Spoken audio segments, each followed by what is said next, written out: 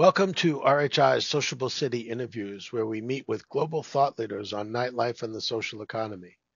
Today, we are here with Josh Levin, a pioneer in the recent nighttime governance movement, trading in the co-ownership of 3 restaurants to become the coordinator of the DC Hospitality Resource Panel in 2000.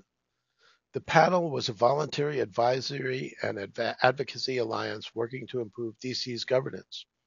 In this interview, Josh reveals his initial resistance as an operator representative of the Restaurant Association of Metropolitan Washington. And then he advanced several collaborative initiatives on waste management and venue security training when he transitioned to the panel coordinator. The interview jumps ahead to his career as an independent theater operator and film distributor.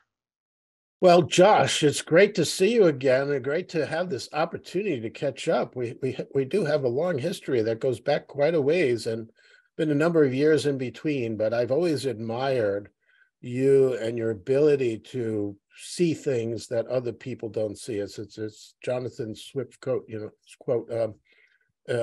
vision is the ability to see the invisible, and you've always been in that position, in my opinion, as somebody who could see trends and see things happening. But why don't you just give a little bit of a background of who you are and how you got into doing not only what you did back then, and we'll get into more specifics about what happened when we first met, but just generally speaking, like a bird's eye view of who you are and your background. So I'm Josh Levin. I'm a fifth generation native Washingtonian, Washington, D.C., not the state. My dream as a kid was to have my own restaurant. And in my mid-20s, I had the first opportunity to get involved in opening a new restaurant. From the moment we started the process of opening what would be the first of 3 restaurant bars that I owned in Washington, D.C., we ran into all kinds of regulatory hurdles, which I'm sure you and I will talk about in greater detail during this conversation. But that experience in part helped inform the next stage of my evolution, which was after being a bar and restaurant owner for several years, I got involved with the Responsible Hospitality Institute and ended up transitioning out of the restaurant ownership side of things and served as the coordinator for RHI in Washington, D.C. I then made another career shift, moved to New York, and started working in the independent film industry, which I am still working in all these years later. But in between, I moved back to DC and opened a different kind of hospitality business, an independent movie theater called West End Cinema, which I owned and operated for 5 years. I'm now no longer in DC or New York. I'm now a suburban house husband who works in film distribution. Wow, that's quite a career. Covers a whole gauntlet of things. So when you mentioned that you first got involved in RHI, I think it was probably around 2000 or so, and you were actively involved with your restaurants, and we were, taking this concept of a hospitality resource panel that we developed in the 90s in San Diego, and we're trying to introduce it to different cities. And we were also working more closely with business improvement districts, which is how we kind of came into contact with the folks at the downtown DC bid. And we proposed that we would start a project there. And we started to organize representatives from different sectors of the community to be involved in this process, forming what we call a hospitality resource panel. And we were managing it remotely. And then Diageo came along and offered to provide some funding. And you were a member of this group that was starting to come together in an advisory role. And we had you and ABRA and police and resident groups and some of the bids. And you came on as a restaurant operator, and you were sitting at this table with all these different people. What was your state of mind at that point? I entered this process with hostility in my heart. You mentioned, or as we mentioned, I was a restaurant owner and felt like I had received an inordinate amount of flack from different regulatory, elected, law enforcement, other types of entities in DC in the process of opening, owning, and operating my restaurants. I felt very much the victim. I felt like I was operating within a system that was hostile to restaurants and bars and to small business owners. And I felt like the deck was definitely stacked against me. During the time I was involved in owning restaurants, I joined the board of the Restaurant Association of Metropolitan Washington, which is how I first heard about your endeavor, and went as a representative along with a woman named Lynn Bro, who was at one point the head of the Restaurant Association, to listen to what you had to say. And I ended up volunteering to represent restaurant interests in your initial endeavor in DC. And it's when I learned my first real lesson in the myopia that I brought to this endeavor. It was at the very first meeting. I don't remember the exact verbiage of what I said was, but the gist of it was, well, the one thing we can all agree on is that the deck is stacked against the restaurants. At which point all the people representing neighborhood associations and advisory neighborhood commissions and citizens groups all collectively screamed. And once we got past the initial, no, I have it worse than you, no, you have it worse than me, I actually started listening. I realized that it was a 360-degree problem where all of the stakeholders felt that they were disadvantaged, and none of the stakeholders seemed to be actively working towards solutions.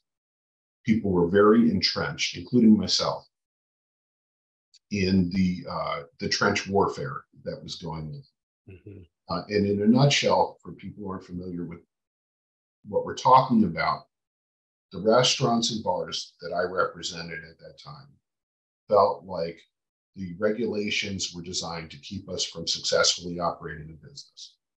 Felt like the neighbors had inordinate power to affect whether or not we got liquor licenses, what hours we could operate, what specials or menu offerings we could present to our clients. The usual complaints about noise and pedestrian traffic and impact on parking.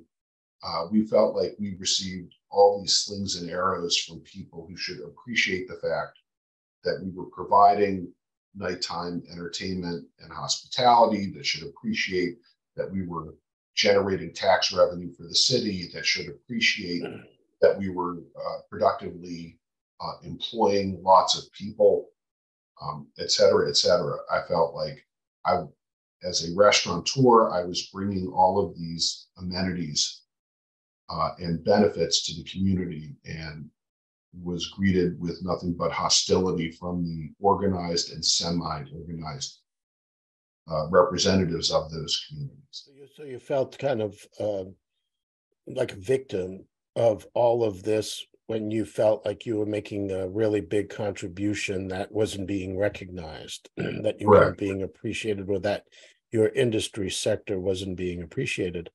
Yes. And so when did you, as we began to look to set up a staff position here, and hire somebody who would kind of be this liaison and actually help facilitate the dialogue, how did you, begin to morph into, maybe this is something I would rather do than operate my restaurants? Because clearly it would have been a conflict for you to be both an owner and a facilitator of this process. So when did you kind of wake up in the middle of the night and say, aha, this is something that I think I could do? Well, I think the order of things was, I woke up one night and realized I'd been working 100 hours a week for 6 or 7 years and was not going to survive much longer doing that. And was able to successfully arrange to sell my interests in the establishments leave on good terms with my partners, which was very important to me and is still to this day, all these years later, and have something productive to transition to. And having started my involvement in the process with the hospitality resource panel, and knowing that you were looking for somebody to be the local coordinator, and having already forged better relationships with the people that I initially viewed as enemies or as hostile agents, the confluence of circumstance really lent itself to me jumping at the opportunity and try to do something constructive with what had been a very non-constructive system or lack of system, and how hospitality businesses were created, licensed, and run in my hometown. And then, so thanks both to you and to the Downtown DC Business Improvement District working together, you were able to create essentially a full-time position for me. And, my last night slinging beers was a Saturday night, and my first day at the office was Monday morning. Mm-hmm. So I took a one-day vacation and bought some new outfits. In your role, then, you really began to define what today has become, a professional position in cities as a liaison. That really, the functional role is to not solve all the problems, but to be a liaison to help build the bridges to help solve some of those problems. And there were a number of initiatives that you undertook, and you drew attention to a lot of the needs for moving forward. And you had people like Lynn Bro and Natalie Avery and other people that were involved in those early stages eventually become advocates for a more formal system within the city that created the Office of Nightlife and Culture, with staff that are now creating these working partnerships to address some of the gaps that you felt people were blaming on the industry, but that really were systemic. And some of those, like late night transportation systems or, interagency collaboration and cooperation to help businesses succeed instead of trying to get them to be closed down. These have now evolved to become a culture, but at the time that wasn't the culture.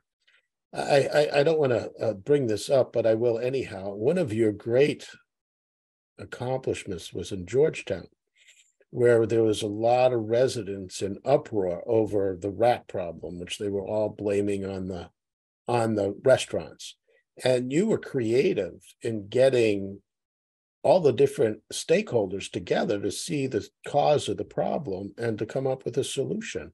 I don't know if you recall that, but from my perspective, that was like an amazing ability to be a liaison that got the trash haulers and the pest control companies and the restaurants all to come together to see a way in which they could solve a problem that wasn't obvious. Again, like I said, vision is the ability to see the invisible, and that's something you brought to that particular situation.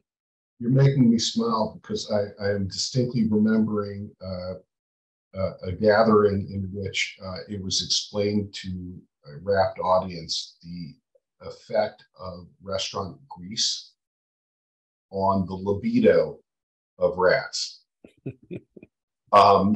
Really held the audience's attention. But yeah, one of the, you mentioned Georgetown specifically. For those who haven't been to DC, Georgetown is a city within Washington, DC that is older than Washington. It was founded in the late 1600s, early 1700s. It's on the banks of the Potomac River. So you have an old infrastructure by water, both of which lend themselves to rat infestation. You have a very tight concentration, not only of hospitality establishments, but residences and institutions. All of these things are contributing factors. And instead of there being a coordinated effort across all of the stakeholders to address a systemic problem, there was a lot of time spent pointing fingers. Well, the restaurants are too sloppy with their trash and grease. Well, the residents take no responsibility for leaving their trash out twice a week, et cetera, et cetera, et cetera. People were blaming Georgetown University. People were blaming the big hotels. People were blaming, at that time, the big parking lot that lined the banks of the Potomac, which is now a multi-gazillion dollar real estate development. But at the time was just untended asphalt with bushes that provided housing for rats. And it was really getting people together and seeing, first of all, that you can't just point the finger in any one direction and find the source of a problem when you have a systemic problem. And second, figuring out ways to work together to actually solve the problem, or at least mitigate. I mean, there are still rats, but is it the same crisis it was? No.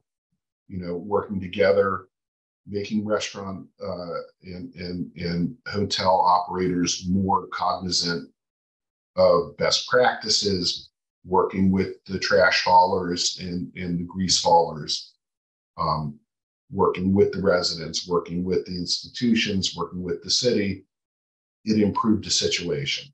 And one of the things I learned from you is you can't solve all the problems immediately, and there is no such thing as perfect. But if you can start making improvements in small, tangible areas, it fosters more cooperation. It creates a benchmark of success. It proves as an exemplar of the value of these sorts of joint efforts and reduces some of the hostility. And based on my own personal experience coming into this as a hostile party, reducing that hostility really allows you to open your ears. Well said. And at least appreciate and respect the other party's position and see if there aren't things that can be done. One of the other initiatives when I was the coordinator was addressing a law enforcement concern that security at some of the bars and nightclubs were themselves committing crimes by violently expelling people, right? So instead of solving problems, they were essentially beating people up. And so we got a security expert who agreed to work as a volunteer. We went and did trainings. I don't know if the downtown DC Business Improvement District was thrilled that I was going to strip clubs to talk to bouncers, but that was one segment of the industry where there were a lot of violent altercations, and we went and addressed it. The dance clubs in DC, the places that really don't start doing business until 1 a.m. Saturday morning, seem to frequently have confrontations between security and patrons. We went and worked with a bunch of them. We didn't solve every problem, but we certainly improved training. We tried to change the outlook from security from one of knocking people out and throwing them out to easing tension and finding nonviolent intervention. Yeah, that whole de-escalation is becoming critically important, in particular now that you're introducing guns into these types of settings and the potential violence not only in the venues but outside. And also the fact that there's been a trend more towards better security within venues, and venues still being blamed for the types of violence that's occurring on the street, which they don't have necessarily a lot of control over. So let's transition to the independent movie world that you got involved with. And clearly theaters have always been a catalyst for vibrancy in downtowns and in cities, and they can help to spur the growth of restaurants and other types of social venues. And you were involved in doing some of that. And you've also witnessed how that whole sector has changed. And just like musicians, it's the small independent music venues that give the rising performers those practice sessions to prepare themselves for larger venues.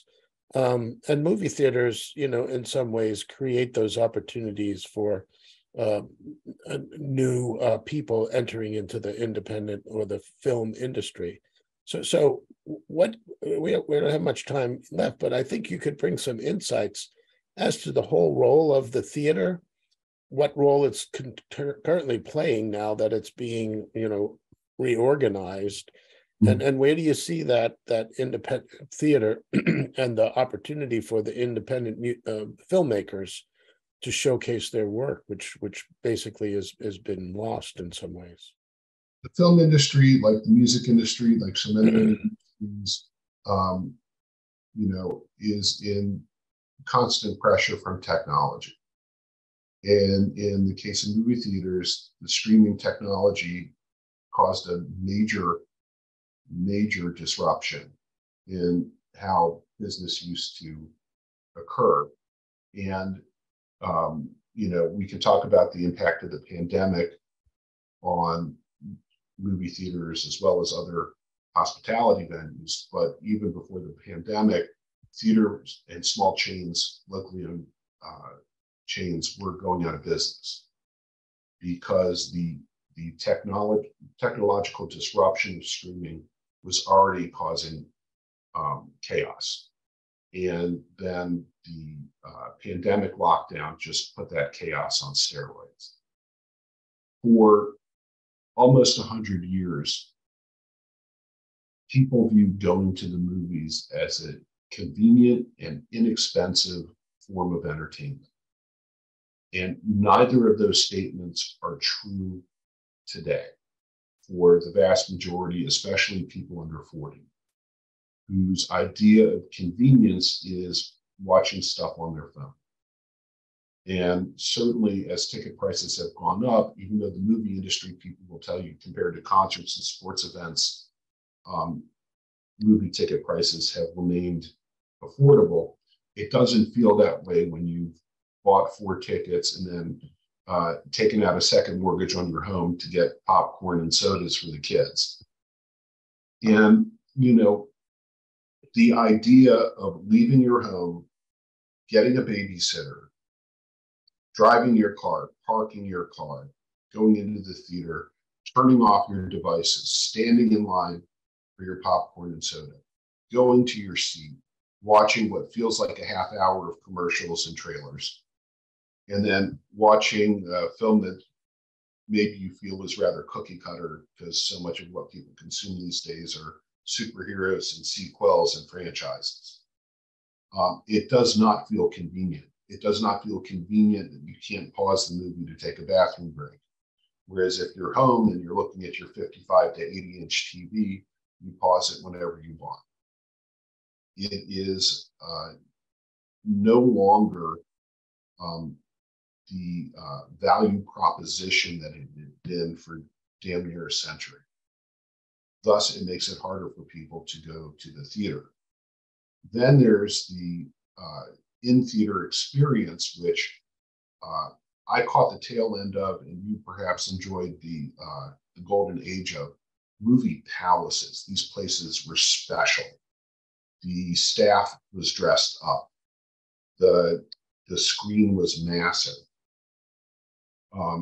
Often theaters had themes: the Egyptian theater, the Parisian theater, and it was all part of this wonderful escapist experience. Once the chains got involved and it went from single screen theater to multi-screen theater, the in-theater experience became rather blasé. So that element of that special event also dissipated. But ultimately, people make independent value propositions. Do I want to leave the house? This is something that you taught me early on in my experience with RHI. People make a fundamental decision. Are we going out? Or are we staying in? And if they make the decision to go out, you have to give them something special to go to. Mhm. And for too many people, the movie theater going experience no longer felt special. Now, coming out of the pandemic, some of the indicators are that business will pick up. It seems like every week the success of The Flash or Spider-Man indicates doom or glee for the theater exhibitors. But the independent theaters are really struggling. And to get back to your question about where do artists, people who want to make the independent films, who then get to perhaps have careers in film, go if their films can't go into theaters, the answer is they go to the streamers. But the problem there is that streaming audiences are series binge audiences. It's harder and harder to place independent film, especially independent film without recognizable talent, onto the major streaming platforms because they're not making money with those. Mm-hmm. So much like the independent musicians, it becomes for independent filmmakers to really find audience, it's hands-on involvement, because the structures that used to help promote the independent films is cracked, if not crumbled. Mm-hmm. And it's hard to envision right now anything approaching a return to the normalcy we knew. Wow, that seems to paint a gloomy picture for those who are struggling to try to make it. But at the same time, there'll come a point when people will grow tired of, like you said, these sequels and these other things. It's just, you want something richer, it's you go from Jello to creme brulee, I mean, sometimes the creme brulee is really what makes it worthwhile to go through what it takes to get there. But I guess it's a challenge, and obviously one that you're facing, really representing the independent movie theaters. So, not the movie producers. So Josh, this has been, it's been fascinating, because you were able to paint a picture that really encapsulates lessons learned in a very short period of time that transfer over to today, of how these new kind of directors of offices of nightlife or nighttime economy managers need to interpret their positions, but also how to recognize the